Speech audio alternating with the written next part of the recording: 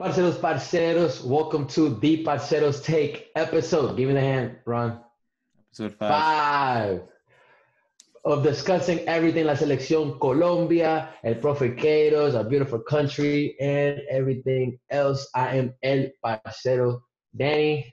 This is Parceros United. Here with me, El Parcero Ron. Ron, talk to me, man. What's up, man? Today we're bringing you episode 5. Only 2 more than the goals Uruguay scored against us. So today we're going to be talking a little bit about the analysis about that. Just a little bit. I don't want to talk too much about it. Yeah, man, because we can go on forever. We can go on forever, actually. We can go on forever. That loss in Uruguay, against Uruguay in Barranquilla. How the lineup came out, some of the subs, the tactical decisions Cato's made. And then we're going to be previewing Ecuador, who we play on this Tuesday, tomorrow, and out in Quito in Ecuador. So let's get to it, man. What can you tell me about Uruguay, man? I was going into the game. I was very excited about, of course, seeing how La Selección was going to react, especially after the Chile game, how they reacted in the second half. But unfortunately, it's as if we weren't even playing at home. You know, and like starting from the warm-ups, you could kind of see their faces. It's like they were even tired. It was like if the whole home field advantage was going against us. I mean, and I don't know how you feel about that. They came out looking tired, man. Yeah, it was like rough. Literally from minute one, like sluggish, no idea what they were doing, like just kind of like the touch was awful. Just kind of like heads down. The mood just wasn't there, and you can see that Uruguay completely off the bat. They knew the game plan, and they can sense that, man.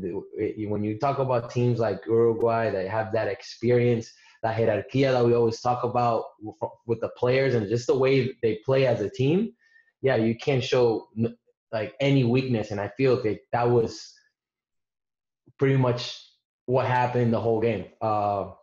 They pressed us really well.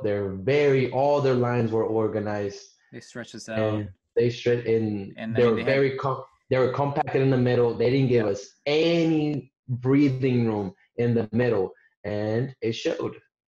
I mean, their game plan was to mark James the whole game, mark James out of the match, and then press up high, because knowing that Davinson wasn't going to play, Jerry not having a good moment in his club in Everton, and so I mean they knew how to supo aprovechar las oportunidades, no? They knew how to take advantage of the few opportunities they had. They had 3, and they scored 3 goals.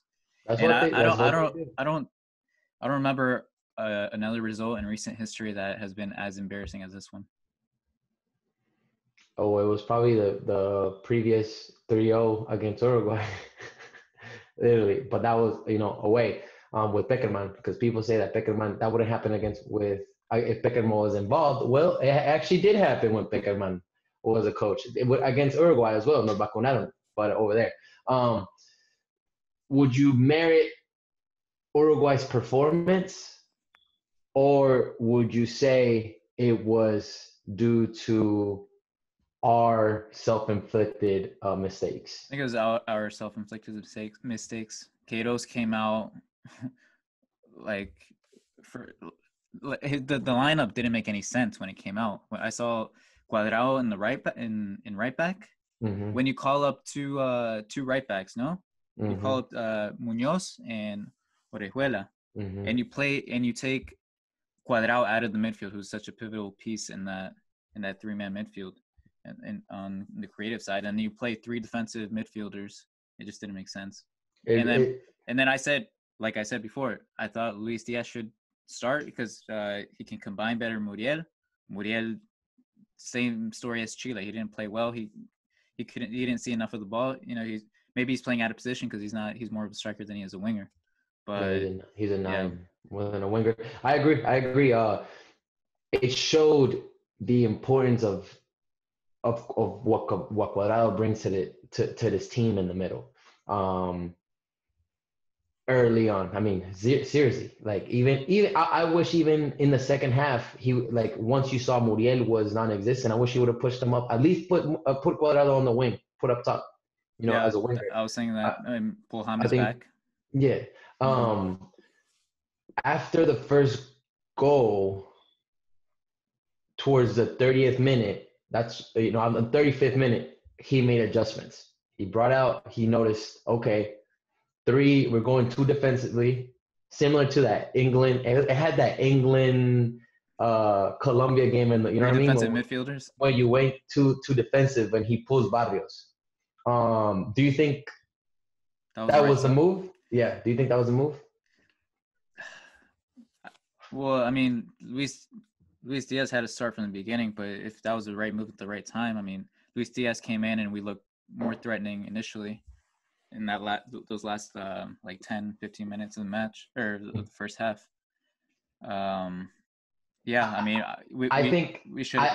We definitely needed to pull out a defensive midfielder. I give if any, I give Queiroz that point of reading the game and adjusting, of trying to make something happen early on. Something, I was like, because he started thinking, who's injured? Is Muriel injured? Is somebody injured? What's going on? So, because I thought he would put Muriel right off the bat, because Muriel was non-existent. I don't even give any merit to Queiroz on this match, man. Even with the subs, I'll give him to that, because there's something that we didn't see from Peckerman before. Peckerman didn't make subs until the 75th. We're not talking about Peckerman though. I'm just saying exactly, and I gave him that merit from that adjustment, because even like as you said, we looked more threatening towards the end of that first half, right? Isn't that what you just said? But we didn't score a goal. We didn't score at all. It didn't happen. We looked threatening, but that's the whole story of Colombia, the whole match. Yeah. Like. Oh yeah. So so that's the first half. So we could say we ended that first half. 1-0 based on that mistake. Second half. Okay. Boom. With pulling Barrios, still, as we mentioned, Lucho goes on the left side, Muriel goes on the right. James is able to move around in the middle. Still, I believe Uruguay adjust. We're not able to move the ball around as we should. At the same time, I still think our players are making elementary mistakes. Rec league soccer, we could barely hold the ball. Our passes are awful. Holding the ball way too long. James, there still wasn't any urgency from our end. But why is that? Is that because the team didn't understand Queiroz's plan, or is it just because everyone had an off day? Just happened to have the off day at the same time. I think everyone had an off day. How can you blame Queiroz for a bad pass or holding the ball too long? Because James had a pass. James had an outlet. James didn't have to hold the ball. I was screaming at the TV, like, yo, get rid of it. Because he could have passed it back. He could have passed it to the right. He was literally holding the ball, trying to make something happen. In my opinion, it didn't work out. You're playing against an experienced team. It's more than Queiroz. I can't blame Queiroz too much, in my opinion. Even though he even said when a team loses, he took blame for it. When a team loses, it's the coach's fault. He tried to make adjustments and it didn't go our way. What I didn't understand is Morelos is a 9, and he took out Muriel and put another 9 on the wing. That didn't make sense. And then with that, you lose like any like football in the middle. Like there's Colombia really like gave up the idea of playing to anything. I think at that point it was just in the minute 65 when Morelos came in. It was more about like sending long balls up and see if they can come up with something at that point, because there was no idea. There was no identity on the field. Yeah, there wasn't. And then Lucho goes on the right side, Morelos on the left side, and I forgot. I don't know what the left back was called for Uruguay. He shut us down on that side. There was nothing we could do, because even then Lucho didn't do anything on the second half because he was on the right. Shut us down. But it goes in hand with taking Cuadrado out of that mid. Can't combine with those players up top. That really, I mean, it was por más que uno, Biña was. You can't make the necessary adjustments when you come out looking like that, man. Like, there are no adjustments to be made when you come out with that lineup. When you come out with that mentality. I mean, Queiroz couldn't have done anything else in that match. I think it's too, when you're playing a team like Uruguay, it's too late, and they go up, and everything's going their way. It's too late. There's nothing really you could do. Yeah, it was embarrassing, and I mean, Queiroz, think he's on the hot seat. I mean, that's no. That's we lost 3-0 against Algeria. That we looked flat, embarrassing. I don't know. We can't have these off days where we just turn off the switch. I agree, but I still don't think he's on the hot seat. In my opinion, I wouldn't put him on the hot seat yet. We still got to see what happens with Ecuador to see kind of like what happens. But I think defensively we have looked better. Apart from this game, if you look at statistically, defensively we have looked better. I mean, yeah. I mean, even look at the PK, man. The PK was, come on, man. That was soft. That PK was hella soft. And man, I warned it in the previous episode that we said, Jason Murillo hasn't had a good time in Spain recently. Jerry Mina, and look, they cost us that game, no? It did. Also, speaking of Jerry Mina, he picked up that red. Means he's gonna miss. We're gonna miss him against Ecuador. Hopefully, we're gonna miss him. Yeah. He didn't play against Algeria. Okay, but he played. It was Davinson and Murillo. It was Davinson and Murillo. Huh? I think we will miss him. Like you said, Uruguay had 3 chances and they buried all 3. Yeah. And even then, and you have to note on that result of the 3-0. The 3-0 came from Queiroz trying to go all in and pulling Mateus. Was it Mateus or Lerma? He pulling Mateus. No? Mateus, yeah, pulling Mateus and bringing Cardona to go more of like on full attack, right? So you got. I mean, if he wanted to keep it 2-0, he would have kept it 2-0, and it wouldn't look as bad. But no, he decided to kind of go all in, right? Sure. Yeah, so it's one of those things like, yeah, it was a 3-0 thing, but the goal came directly because we pulled that extra defender, that guy covering the middle. So you got to take note on that. So even though, yeah, you that's what I'm trying to say. Yeah, you can't. So yeah, that's what I'm like. I think we made it. In conclusion, I think we'll miss Jetty. I think we do. I think we will miss him, and in my opinion, it's gonna be Borrón y Cuenta Nueva going into Ecuador. I hope so. Back to the tactical board and hit the reset switch on whatever happened or whatever they had planned for Uruguay. But I don't think he's on the hot seat. No. Anyways, yeah. And then, so speaking of Ecuador, they beat Bolivia. They beat Bolivia in La Paz, and it was a crazy game because first Bolivia went up, then Ecuador, then Bolivia, and then Ecuador came back in the closing minutes of the match. It's a good result for them, but we can see that they have holes in their defense. They get goals scored on. Chile scored 2 on them. Bolivia scored 2 just recently. Uruguay. Uruguay. Uruguay scored on them. Argentina scored on them. It's playing La Paz is different. I mean, you have no legs, you have no lungs. But I gave it to them. I mean, I gave it to them. They controlled the whole game.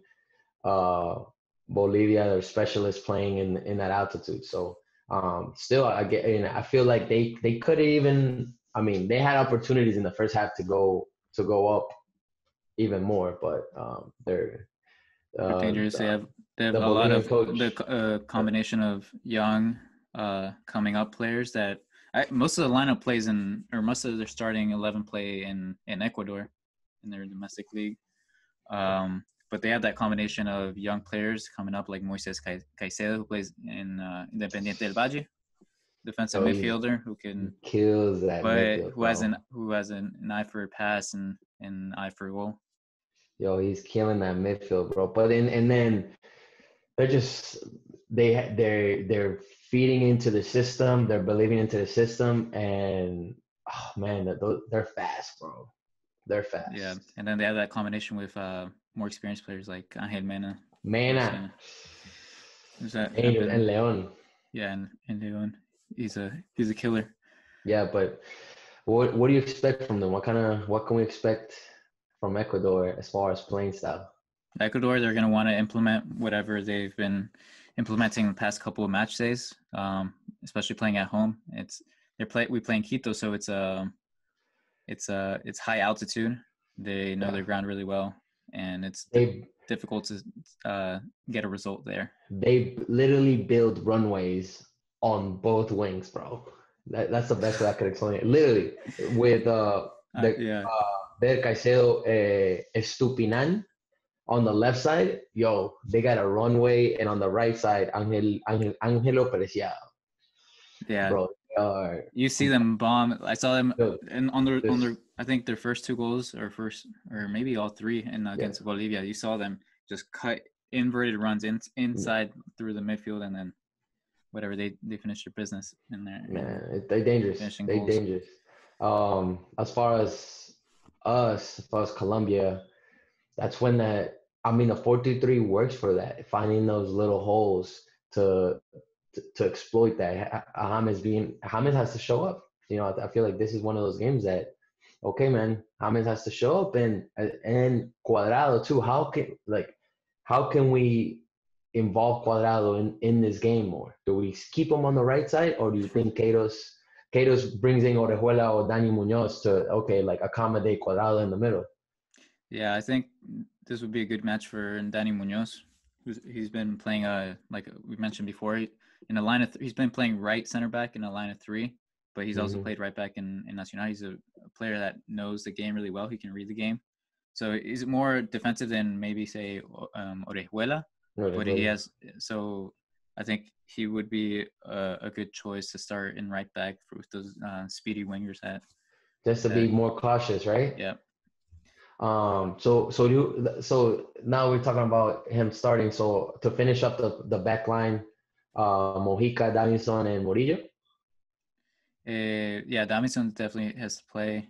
I don't know. It's between Murillo and Lucumí, I would think. Lucumí is having a good moment in Genk with Dani Munoz. So he's in form. Maybe I hope Queiroz gives him the baton, gives him the trust, because I think he can pull it off, because Murillo didn't have a good game or hasn't had a good. I didn't think apart from the PK, which is still questionable, I didn't think Murillo did that. It wasn't Murillo's fault. I didn't think Murillo did that bad in the back. It wasn't. You know what I mean? It wasn't like how it wasn't as noticeable as Jerry's mistake, in my opinion. So I would go with Murillo. I still will go with Murillo and Davinson. But like you mentioned before, that Algeria game. But the Algeria game, it was Oscar Murillo, not. Sí. Yeah, it was Oscar Murillo, not this one. What about Jason.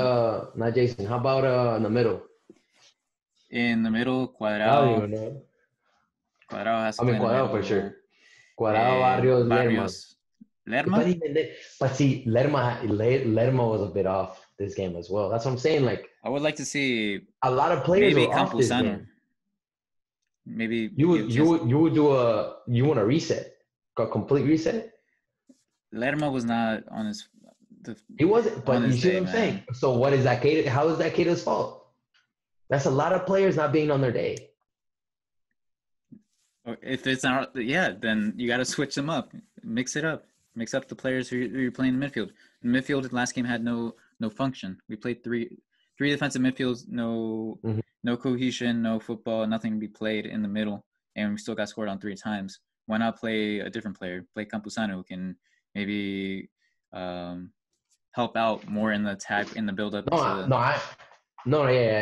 I'm with you, but just going back to what you said before. So how can we blame Queiroz on all this game if a lot of your players weren't informed? Lerma played amazingly against Chile, but because he's the one that decided to play these players. He's the one that decided to play Jerry, who decided to play 3 defensive midfielders to play. I agree with that. Muriel. I agree with that, but I'm just saying a lot of players weren't on form. That's all I'm saying. But he still decided to play them.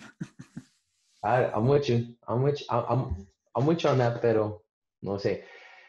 I'll play Lerma. I will go with Lerma. I will give him. He played against Chile. Hopefully, look, man, we learned from our mistake. Was it the Barranquilla Heat?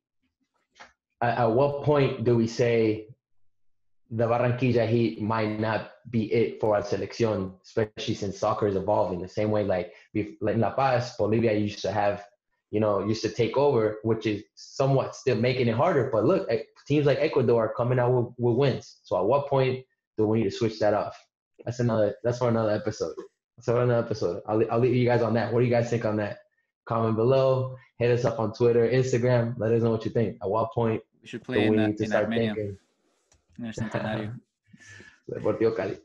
But anyways, I still go with Lerma. Lerma Barrios, Cuadrado. I think Cuadrado is that cohesiveness that will bring our midfield, that will get our team going.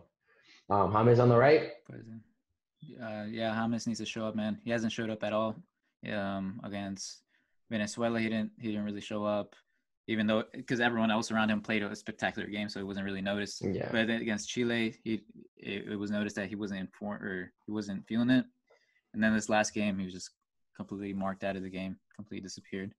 Mm-hmm. So James he needs to get going, man. We need him to perform and give his little grain of salt in the attack. So it's safe to say that Lucho will be on the left. Yeah, from what we predict. But even then, Lucho, it's one of the things that everyone has been commenting on things that he should improve. Consistency. Like, can we get all that from Lucho for a full 90? He goes in hard, but tends to kind of fade away from the action towards the latter part of the games. Yeah, I mean, he's still young. He's got lots to learn, but he's still young in that aspect. I think he came on really strong last game. He did. And I mean, literally, he came on, and then that first ball he touched was a combination play that ended up in like complicating the goalkeeper, Uruguayo goalkeeper. But yeah, man, what do you think? We get 3 points, a point? We get any points out of? Oh, the one up front. This one's on up front. Yeah. You know what? We didn't touch on this, but we missed so much leadership up top. Well, maybe in this whole camp, man. Maybe that was the thing that's missing. You think Falcao? I mean, I mentioned it previewing the Venezuela match when we reviewed the call-ups for that convocatoria. That this team needs those leaders like Falcao. I remember you were like, no, but it's time to give the baton to a new player. I was like, no, man, these guys need cohesion. They need a leader to look up to. I think Falcao was that guy. Maybe he was missing this last match. I don't know. What do you think? I think we miss Cuadrado's leadership in the middle more than Falcao up top. And the reason why I say that is because, yeah, we saw Duan fighting, but we also mentioned how in the previous match how Godin was gonna get Jimenez back so they can pair in the middle, and that showed that was a huge improvement on Uruguay's part, having those two twin towers in the middle. And you could see it, man. You saw it. They were physical. They were on his back, all game, and they're strong, man, in the air and just physically like on the ground. You could see like the one was battling. It was like a rugby match for him. So with that, I don't know how effective Falcao would have been in this past game. I think we missing more of that cohesiveness in the middle. And I think by the time Cardona, which I liked him seeing minutes. By the time he came in, it was a little too late. Yep. It was a little too late. The lines were back.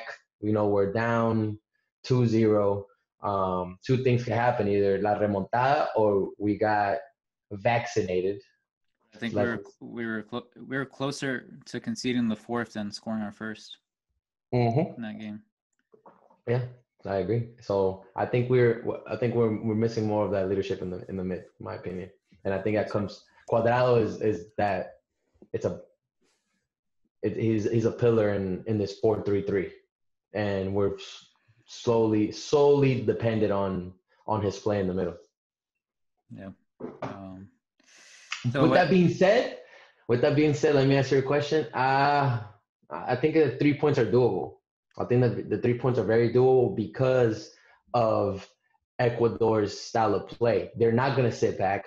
They're going to try to come out and attack. And I think that type of play it's very favorable for Queto's. Yeah. For Queto's 4-3-3. We saw it against Venezuela, no?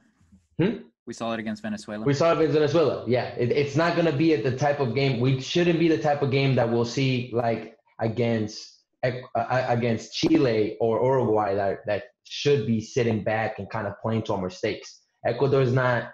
They're not about that. They're going to try to go tú a tú con Queiroz. Unless if for some reason they see something they like and they decide to let Colombia just take control and just sit back and counter, that's another story.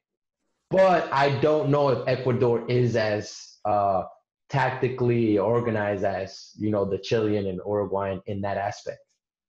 Yeah, I agree. If Ecuador comes out, like you said, attacking. I mean, we've seen it before at Queiroz, playing teams that come out to attack him. I mean, what comes to mind is Argentina last year in the Copa America, 2-0.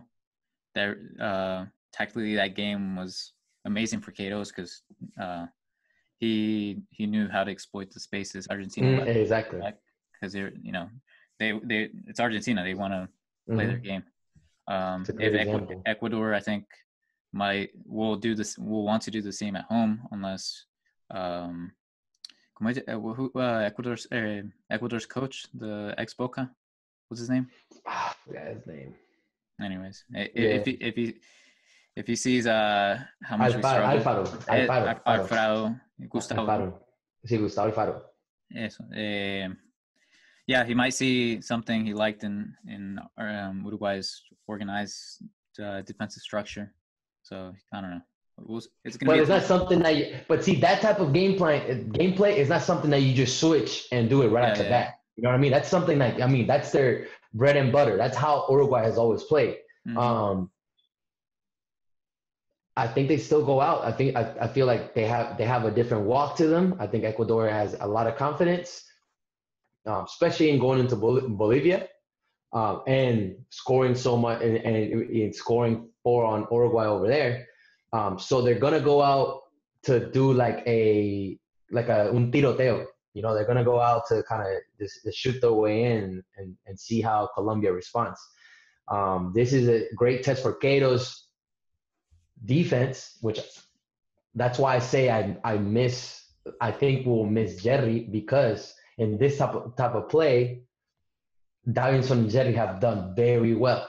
They've been very solid against teams like this. But hopefully Murillo and Davinson can also be solid. And I have a good feeling about this. I think it's gonna do well. Like I said, we play well against teams like this, against Ecuador. Yeah. And we've had the upper hand. This is more of a clásico. This is a clásico for us. Ecuador is our direct competitor. So it should be a good game. I have a good feeling about this. I think we'll turn it back around. Yeah. They just need to hit the reset. Stop playing Cuadrado as right back when you call up 2 other right Play backs. in the middle. Exactly. There's a reason why you call 2 right backs. Give them the opportunity and put Cuadrado in the middle. And that should be the missing piece, hopefully, that should get us going. Hopefully we'll see a better game from James. Lucho going in. Having Lucho's going to have to come back. seeing that their winger's gonna attack, but hopefully it gives us space for him to exploit. It's the type of game for Lucho as well. He's gonna have a lot of room. And in that same way, Muriel, if Queiroz were to start Muriel, this is a perfect game for Muriel. There's a lot of space for Muriel to take over. I like Muriel as a sub. Best super no, and me too. Me too. It's a good problem to have. I like both of them. Yeah. With that being said, guys, I think this will be all for today. Let us know what you guys think, how the adjustments are going to be made. Is it on Queiroz? Do you think it's like a reset? Do you think it will work out against Ecuador? Maybe give us some score predictions. You guys think do you think we'll take the W? I think we're going to lose. Remember to subscribe, like the video, and follow us on all social media platforms. En todo lado. Sí, that's Pero parceros, el parcero Dani. El parcero Ron. Parceros United. Follow us. Bye.